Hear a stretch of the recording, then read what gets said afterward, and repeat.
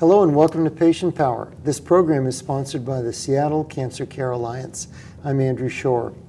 Sarcoma is not just one cancer. There are at least 70 types, and with me is a leading specialist in the field here at the Seattle Cancer Care Alliance. That's Dr. Seth Pollack.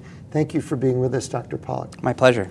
So I understand about 20,000 people in the U.S. are diagnosed each year with a sarcoma, and they could be anywhere. But with all these different types, it would seem really important that maybe they get to somebody like you at a major center and where you work with pathologists who look under the microscope and they're really clear on what's what, so you get the right treatment. It's so critical. I'm glad you brought up the issue of pathology because there was a study that actually looked at that exact issue and found when pathologists aren't experienced at looking at sarcoma, they miss the diagnosis, they miss the exact sarcoma type about 30% of the time.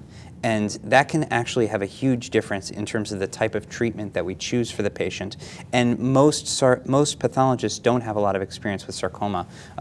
Here at the Seattle Cancer Care Alliance, every single patient that comes here has their pathology reviewed by an experienced bone and soft tissue pathologist in our pathology department. And so if we're talking about different subtypes of sarcoma, in some cases, you have had some very targeted therapies that make a big difference if you know what sarcoma you're dealing with. That's right. So there are some types like Ewing sarcoma, osteosarcoma. These are very aggressive sarcomas where the long-term survival just 20 years ago was really about 20% of patients would make it 5 years. Now, with modern therapies, those survival rates are over 80%. But there's a lot more research that's needed because a majority of sarcoma types still need better therapies. That relates to clinical research. So where you are here, you're not only treating patients with available approved therapies, but you're investigating new ones, clinical research. That's right. So I have a lab that researches sarcoma immunotherapy, and actually we're probably one of the only labs that have that focus in the world. To my knowledge, we're the only sarcoma immunotherapy lab where that's our entire focus, full-time, 24/7. And we have clinical trials that have come out of our lab, adoptive T-cell therapy trials. Okay, and just so our audience understands, when one develops cancer, your immune system let you down. It didn't see the aberrant cells. That's Those right. cells keep forming, they form some sort of tumor. Yes, that's right. Right. So you're looking at strategies in research, and some trials open to patients to try to activate the immune system to do its job. That's right. That's right. We know that a patient's immune system can eradicate cancer, and what we're interested in is how can we help the immune system do its job and kill the cancer cells. Dr. Pollack, are you hopeful? Now, we're talking about many different types, I know, but you gave some examples of real progress.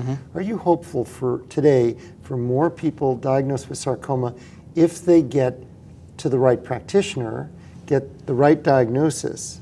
I'm glad you brought up the right practitioner because it makes a huge difference. Sarcoma is about 1% of all cancers, so some of them are quite rare.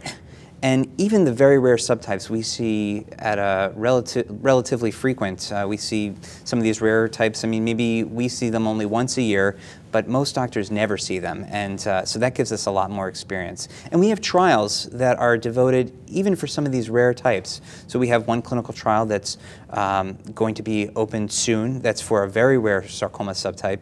And there would be nowhere else really for patients with that particular sarcoma subtype to have trials. For patients watching, listening, if you or a loved one is diagnosed with sarcoma, got to get to somebody like Dr. Pollack here, or wherever you may be in the world, find that specialist and seek out current therapies or investigational therapies that might be right for your specific situation. It can make a huge difference.